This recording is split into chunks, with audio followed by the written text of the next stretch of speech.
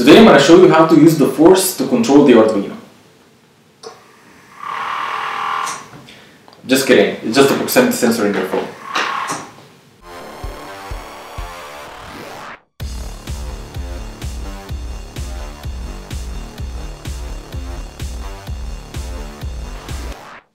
So we start off with the components. Here we have the smartphone with the 1Sheeld app on it.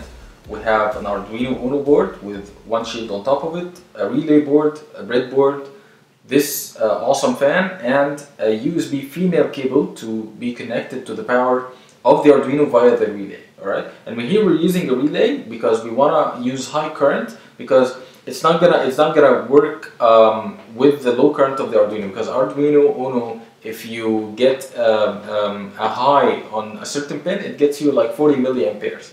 Alright, this fan requires about 500 milliamperes. That's why we're using the power of the Arduino directly, and we're using a relay to transfer the power.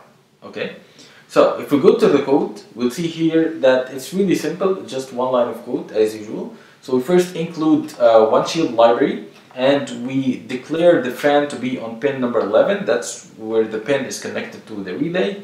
And in the setup, we initialize the 1Sheeld library, and we set the pin number 11 into app1.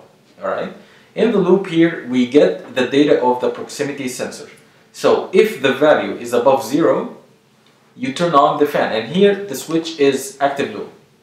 Alright, and if not, just turn it off, which in this case is high. Okay, so if we look at the app, so here we selected the proximity sensor, and as you see here, the distance is about 5 centimeters. Now the proximity sensor is just similar to the light sensor, but the light sensor gives you a variety of data, but the proximity sensor is only 1 or 0. So if I cover it, it gives me 0, and if I remove it, that's 5.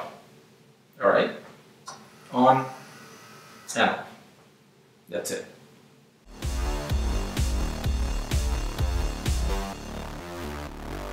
So that was pretty much it. Now imagine what else can you do with all the sensors in your phone. We're talking not just proximity, you have the GPS sensor, the gyroscopes, accelerometer, and much more.